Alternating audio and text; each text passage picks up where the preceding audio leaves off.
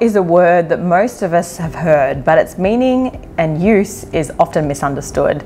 And it's quite a, it's a touchy subject. There's people that are very passionate and anti-fluoride. So we're going to do our best to make sure this is just literally the facts. So tell me, Dr. Bobby, what is fluoride? Well, fluoride is a natural element. In fact, it's the 20th most common element found in the universe. Wow. Not just on Earth, in the universe. So it's naturally occurring. And in every single natural water supply in the world, there is some degree of natural fluoride in the water. So it's a naturally occurring element. Very interesting. So where is it found? It's found in the rocks, it's found in the water tables.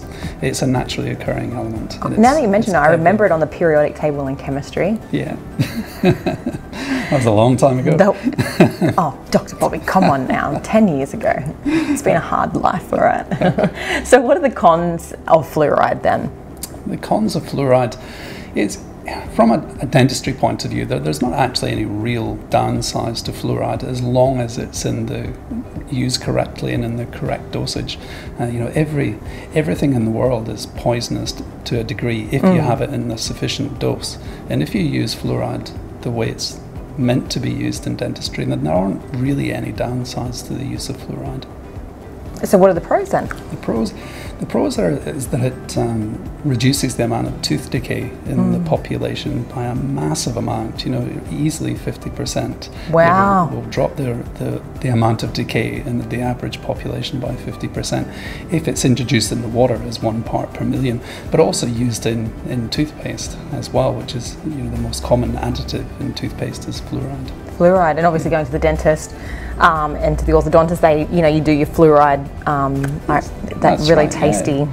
Yeah, that's right. So we determine if a child is at risk of or extra risk to decay, and we will decide if they could use a fluoride treatment, and often we'll provide that as a topical application at the dentist, in the dentist chair. Because you can get it over the counter at the pharmacy as well. Yeah. So there are certainly different ways that you can get fluoride.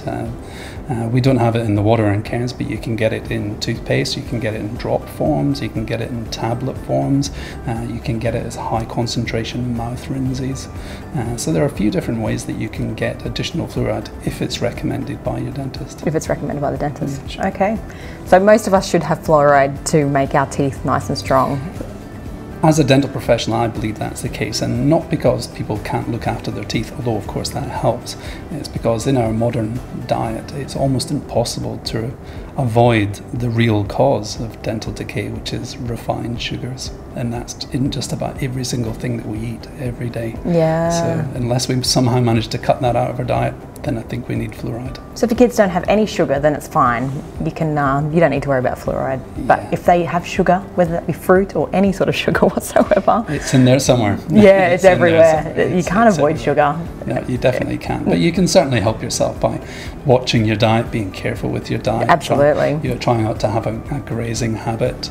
So trying to stick to 3 meals a day rather than snacking all day. Making sure that you keep good oral hygiene, that you brush your teeth properly twice a day, every day, with a good fluoride toothpaste. So there's plenty you can do to minimize your risk of decay. And minimize if you don't want to ingest it through the water and through tablets and things like that. It's just having that topical toothpaste. So there you have it. There's lots of pros and cons to fluoride, and as I said, the topic can be confusing and quite controversial. So if you're ever in any doubt whatsoever, make sure to ask the professional team at Sunbird Orthodontics and Dr. Bobby. They'd be happy to help you.